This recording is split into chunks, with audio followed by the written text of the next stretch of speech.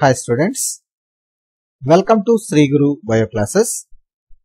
ఈ వీడియోలో మనం గవర్నమెంట్ ఆఫ్ ఆంధ్రప్రదేశ్ రీసెంట్ గా రిలీజ్ చేసినటువంటి 8th class science new text book గురించి వివరంగా తెలుసుకునే ప్రయత్నం చేద్దాం.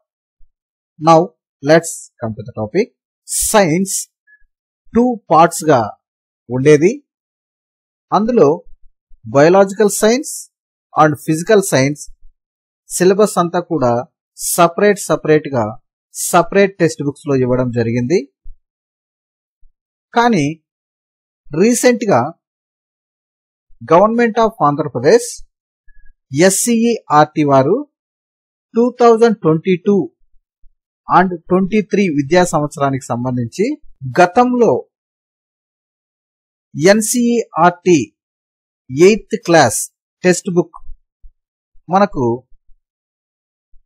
వారి యొక్క పర్మిషన్ తో SCERT వారు 2022-23 కి సంబంధించినటువంటి సిలబస్ గా మనకు ప్రవేశపెట్టడం జరిగింది.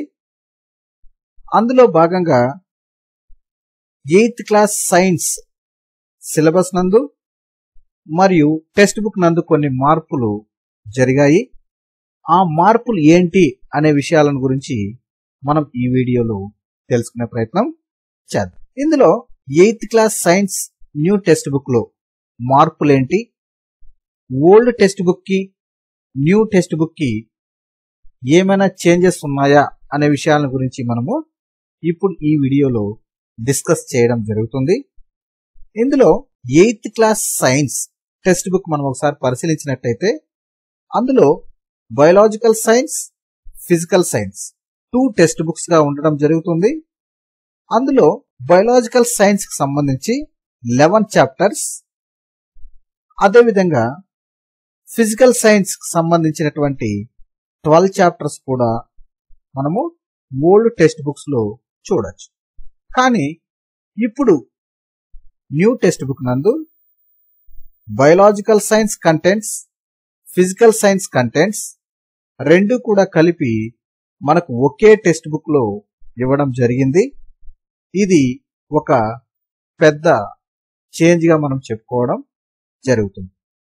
మనం సిలబస్ ఒకసారి పరిశీలించినట్టయితే గతంలో biological science and physical science 2 text book సంబంధించినటువంటి సిలబస్ ఒకసారి పరిశీలించైతే ఇందులో 11 చాప్టర్స్, ఇందులో 12 చాప్టర్స్ ఉండేవి.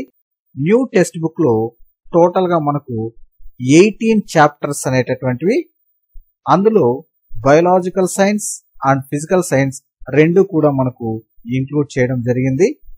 చాలా వరకు ఏదైతే ఇంపార్టెంట్ సిలబస్ ఉందో అది మాత్రమే మన సిలబస్ లో ఉంచి రిమైనింగ్ సిలబస్ అంతా కూడా చాలా వరకు రెడ్యూస్ చేయడం జరిగింది. అందులో మనం న్యూ టెక్స్ట్ బుక్ చాప్టర్స్ ఒకసారి పరిశీలించినట్టయితే first chapter crop production and management, and second chapter micro organisms friends and force, and third chapter synthetic fibres and plastics, chapter 4 materials, metals and non metals, chapter 5 coal and petroleum. Next chapter 6 విషయానికి వచ్చినట్టయితే కంబోషన్ and flame,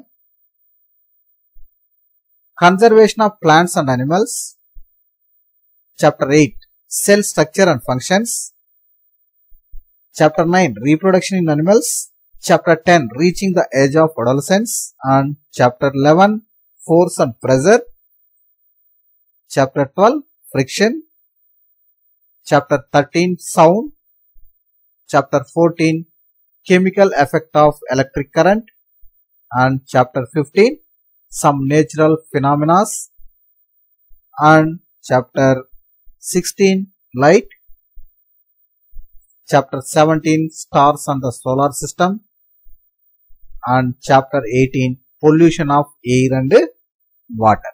So ఈ new content లో ఉన్నటువంటి new syllabus లో ఉన్నటువంటి ఈ 18 chapters అంతా కూడా గతంలో మనకున్నటువంటి biological science and physical science సంబంధించినటువంటి కంటెంట్.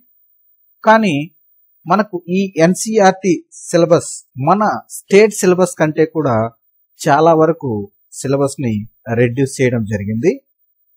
అదేవిధంగా చాలా యాక్టివిటీస్ ను, తర్వాత చాలా వరకు ఇంటరాక్టివ్ సెక్షన్స్ కూడా మనకు ఈ న్యూ టెక్స్ట్ బుక్ లో ఇవ్వడం జరిగింది.